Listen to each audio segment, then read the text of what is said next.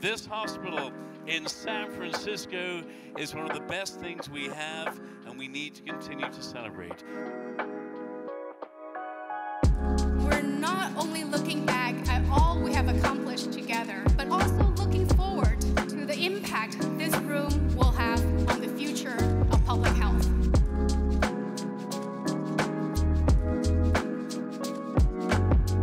It is great to see the energy in this city coming back and to channel that energy tonight in our support of public health.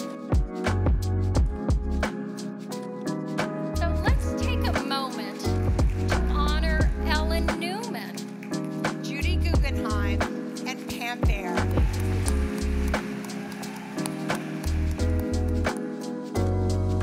We assume it's going to provide health care to the people who need it. We assume it's going to be there for any of us. It's only there because of the support of the people of this city. San Francisco is all about innovation and care and compassion as well as community. And I guess that's why, like Tony Bennett, our hearts have stayed there too. With more than 500 hearts out there in the world, Hearts in San Francisco really is a part of so many of our homes and lives. 114, thank you. San Francisco General is there with care.